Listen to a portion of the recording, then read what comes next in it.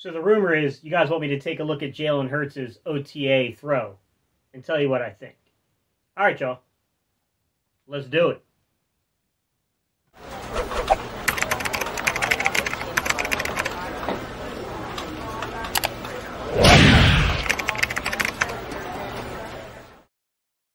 What's up, Eagles Nation? What's going on, NFL world? How you doing, Division Rivals? This is Steven Hyder, Gate City Sports Channel. The sports channel where the cerebral NFL fan comes for about 10 minutes of daily content. Hey, what's good, guys? This may be the first, second, third time you caught my content and you enjoyed today's discussion. If I can ask you to do me a huge solid here, guys, hit that subscribe button. We just crossed over 5,000 subscribers. We're heading towards 10,000. I'd love for you to be a part of that equation. I need you to subscribe to do that. To my OG subscribers, if I can ask you guys to just keep hitting that like button, keep smashing the thumbs up button, help me spike the algorithm and get this in front of potentially new audience members to kind of convert into our little community here, if you will. All right, y'all. So, I guess Vacation Steve is back, as some of y'all were trying to call me. It's all good, guys. I wasn't on vacation. I've been trying to build this studio for y'all, all right? I did see some of the rundown. I saw Mike's video. I saw LB's video where they were, kind of talking about, this throwing motion, what we see from the throwing motion of Jalen Hurts. And I know Mike kind of asked me specifically to kind of take a look at it and give everybody my thoughts on kind of what I thought about it. I want to start off by saying this, guys. This is very important. You can learn stuff. I can definitely tell what he has and has not been working on just by watching that throwing motion. But I do want to caution and I do want to say one thing that I think is very, very, very important, which is habits are hard to form. Habits are hard to break. We all know the saying about 10,000 hours, right?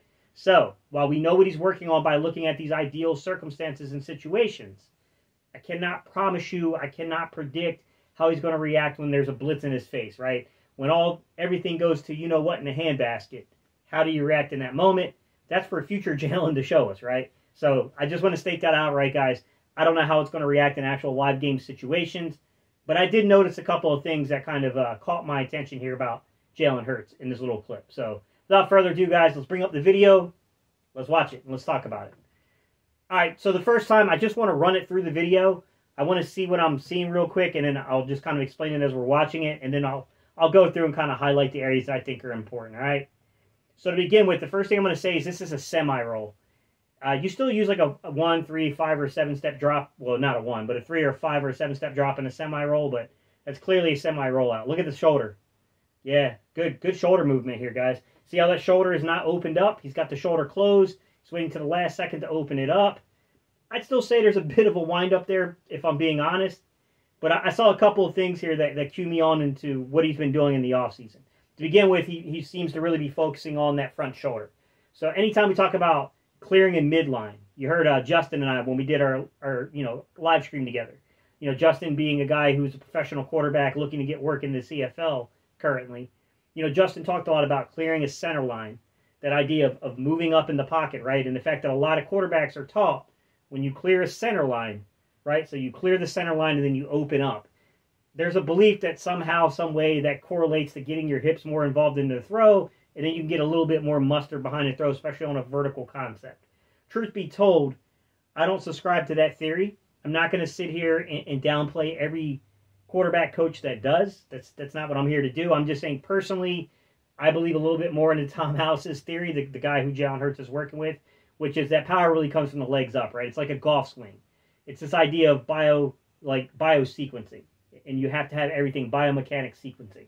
Everything's got to be in correlation with it, right? Big downside I can see here, guys, we can't see the lower half. I don't like not being able to see the lower half of the throw because I can't tell if we're seeing that deviation between the upper and the lower half. I can't tell you that, guys. I have no clue if what's going on there in terms of that. So hard to say that particular point of the sequencing, but I want to show you the shoulder. Watch the shoulders, guys. Forget all the drop back stuff. Don't worry about all that. It's not important right now. This is a semi-rollout, all right? Watch that shoulder. Look. See how that shoulder is not pulled back? Look at him stepping up to clear that center line. Look. Shoulder's still good. Shoulder's good. He's got that shoulder closed. Now he's going to come up from the ball carriage into the throwing motion. Nice throw. Yeah, man, that looks good. I'm going to be honest with you guys. That looks good. He's not opening that shoulder. He's keeping that shoulder closed to the last minute.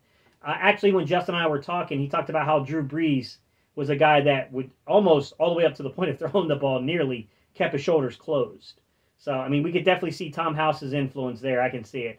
I will say, if you watch coming out of that ball carriage, there are a few things that concern me here with what I'm seeing here. Not a huge concern, guys. It's just, Carson Wentz did this too, man. It's a bit of a wind-up delivery. You can see the elbow dips just a little bit. You can see those shoulders, they're starting to kind of go just a little up, right? Altogether, though, this is a good sequence, man. It's a good throwing motion. But, I mean, there's some fine-tuning here that has to happen. He's a strong thrower, man. Jalen Hurts is a really strong guy. That's a strong thrower of the football right there, guys. I'm going to tell you right now. He's got strength behind the throw. The other thing I notice is, I call it the Pledge of Allegiance. So, if you ever watch Tom Brady throw a football, guys, so this is his offhand, right? So he comes up from the ball carriage. He's coming up to throw the ball. After he releases it, you'll see he does this shoulder touch, right? I call it the Pledge of Allegiance. It's just a proper follow-through. It's keeping everything tight to the body. Tom actually touches his shoulder as he kind of falls out of the sequence of everything. I always just kind of brought it up to it was like really close, kind of like what Jalen's doing, to where it's really close. Almost looks like you're doing the Pledge of Allegiance, if you will. That's why I call it the Pledge of Allegiance, kind of what I taught quarterbacks. But that's what I see here, guys. I see a guy who's been working on the biomechanical sequencing of throwing a football. I mean, it's quite clear. I can't say how things are going to work out. I mean, who knows, guys, when pressure's in his face, how that's going to work out. Like I said, guys, yeah, the throwing delivery to me it's still a little elongated, but to be honest with you, I also don't love the ball tap. I don't know if you guys can see that ball tap. I'm not a big fan of ball tapping. To be fair, though, a lot of guys do it. It's not, when you're playing at the NFL level, ball tap's not slowing you down, guys. It's just, when I work with high school and middle school age kids, that's not something that I like to see them doing. I don't like to see them actually patting the football. But nonetheless, man, I mean, this looks good. It's a good throw. Good throw. It looks good in the shades, too, man. He's out here, he's got the whole look going on. For a minute there, I couldn't tell if that was Jalen Hurts or Zach McPherson for a second, because Zach McPherson always likes to wear those shades, too. But yeah, I mean, he's coming through the sequence of the football well. I mean, I see nothing here to really gripe too much about, guys. I think he's definitely taken some steps over the offseason to kind of refine that mechanical motion of throwing the football. That's what they mean by biomechanics, guys. I will say it's hard to tell disassociation between the hips and the shoulders, guys. I can't tell that from this clip. I can't see anything to do with the feet. So, obviously disassociation means, you want to make sure that those hips, and it starts at the hips and then follows up, goes up through the shoulders, out through the arm, basically, guys. So you want to make sure you have hip dissociation here. I can't tell that from this throw. I don't see anything that would lead me to believe that there's not, but I can't really confirm or deny, to say the least here. All right, y'all. I appreciate y'all's time and attention. Thank y'all so much for tuning in. I got some more stuff planned for you guys. I'm waiting for this HDMI cable to get here so I can do some stuff on the big screen in terms of breaking down film for myself to show you guys, where I can really slow down the sequencing of things and really show you guys stuff that's going on. I forgot to put my mic in, but I do have my mic stand for it for the desk. That's all up and running, guys. I'll probably throw in some shelves behind me and stuff like that. But, hey, guys, we're doing some business here. All right, y'all. I appreciate you guys. I'll see you on the next video.